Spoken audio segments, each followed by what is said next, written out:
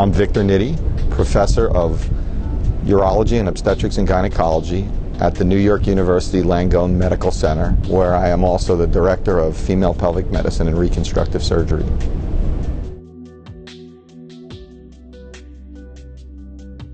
Being a doctor was a lifelong dream of mine. Never suspected or expected to be a surgeon until I went to medical school and the thrill of the operating room hit me. And then the ability to fix things was very intriguing to me, and to have immediate or somewhat immediate results and impact patients in that way. I got interested in female pelvic medicine and reconstructive surgery during my residency when I thought that there were certain things that, at least as urologists, we could do better than we were doing. And I think that what's happened over the last 20 years is we do things a lot better than we used to do. Our surgical procedures are better, they're more precise. We've learned a lot from those who came before us, and now I think that the procedures that we do for our patients are better understood by us, better understood by all of those that are performing the procedures. And as such, I think the quality of care that we can deliver from diagnosis all the way through treatment, particularly surgical treatment, has changed a lot in the last 20 years, and it's been really, really great to be part of that.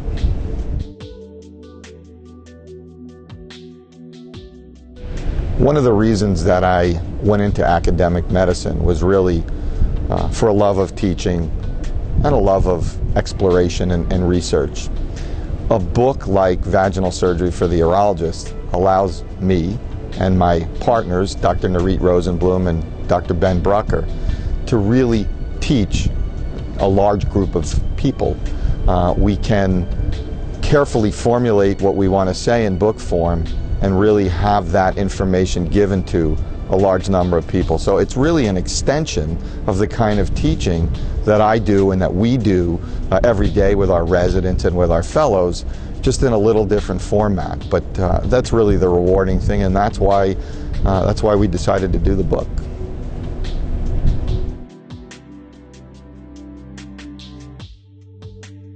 I think it's very important for people that practice female pelvic reconstruction to understand all of the techniques, know how to use different techniques in different situations so that we can really deliver optimal care to our patients.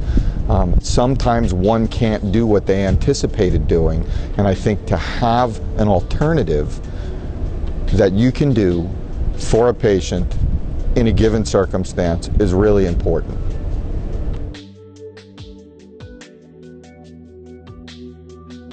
I think that step-by-step approach is really valuable to those who are already doing surgery, or perhaps who are just getting started in doing female pelvic surgery.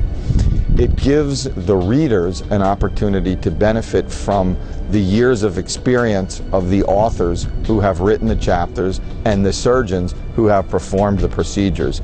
And we've really tried to make it as simple to follow as possible, so that by reading the step-by-step descriptions and viewing the numerous videos that are associated with those procedures, surgeons can get a really good idea of how we do things and then can adapt some of those principles to their own practices.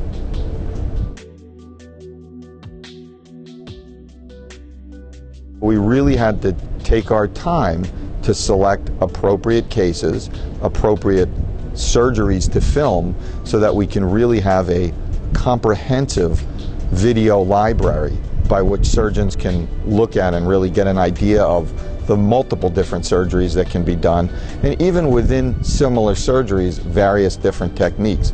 So it really does take a lot of preparation, and we have to make sure that when we're describing surgeries and doing surgeries, we stay consistent so that we deliver a consistent message both in the written form and in the video form.